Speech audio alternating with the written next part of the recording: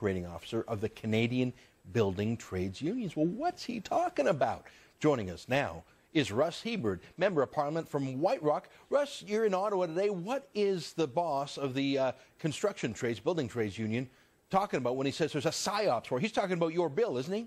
I suspect he is, but he really has nothing to be concerned about as long as labour organizations in Canada have nothing to hide, because my bill simply provides disclosure for information that Canadians really want to have.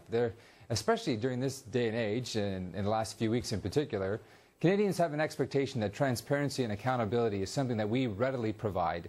MPs, MLAs, Crown corporations, other institutions already disclose this information. Charities have for 36 years. I don't see why he's opposed to labour organizations already also providing this information. So the bill's called Bill C-377. I think we've talked about this before in the show.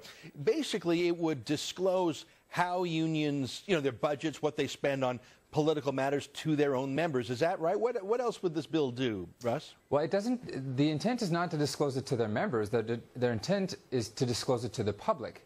The public forgoes around $500 million a year to the Canadian Treasury as a result of the tax deductions available to Canadian labour organizations. And as a result of those tax deductions, I believe there's a corresponding responsibility for them to disclose. We do something similar with charities.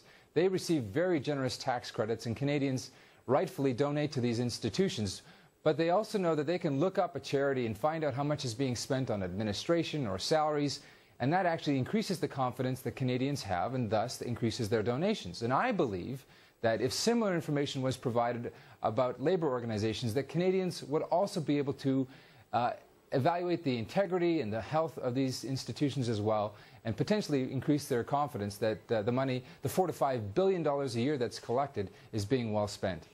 What other elements are there in Bill C-377? Well, it really is, Ezra, all about disclosure of financial information. So the core areas of a union's activities would be disclosed in aggregate. That is one big number. But if a union gets involved in political activities or lobbying or something outside of its core area of responsibility, then more detailed information would have to be provided to the CRA, and then the CRA would put that information on a website. Now, where is this bill? This is a private member's bill, but if I recall from our last discussion, this bill has the blessing of the government. Where is it in the course of becoming a law? It passed in the House of Commons last December 12th, and it's now before the Senate. It passed second reading in the Senate about 2 weeks ago on a vote of 55 to 35, which is kind of a rough estimation as to how it might come out, but no predictions with that vote. We've had 2 days of testimony. I gave the first hour of testimony yesterday, and it proceeded with 3 hours of debate today, or testimony. And we'll see several weeks of this go on before we possibly see a report back to the full Senate, and possibly a vote by the full Senate before the summer break.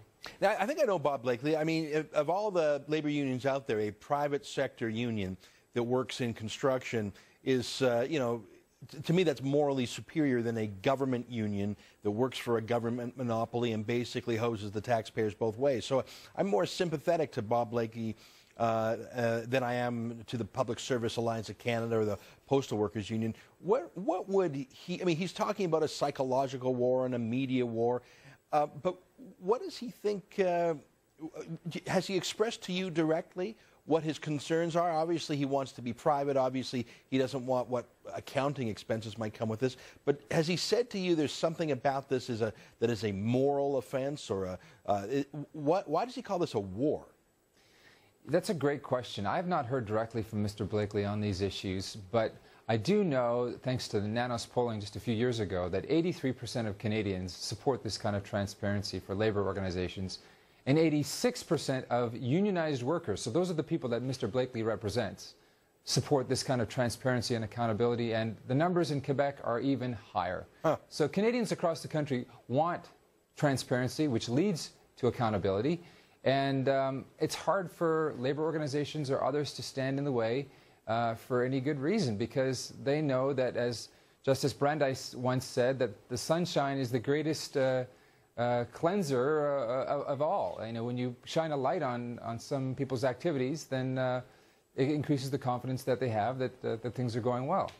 Well, Russ, I'm glad you came on the show. I know we've talked about this before. I'm going to invite union boss Bob on the show again. I'm pretty sure we've spoken to him once before in the context of the oil sands. I want to hear from him, because if all he's concerned about is public disclosure of where dues come and go, I think that he's being too tight-fisted with the facts. And I'm going to get to the bottom of it, because it seems to me more disclosure, especially when there's a tax subsidy involved, is something that, well, as you point out in that Ipsos poll, about 6 out of 7 unionized Canadians want. So I think I'll ask him on the show to come and make his case. I wonder why he calls it a war. Russ, thanks for joining us today. My pleasure. Folks, stay with us. Is Thomas Mulcair, the NDP, right to call for the abolition of the Senate? We'll discuss next.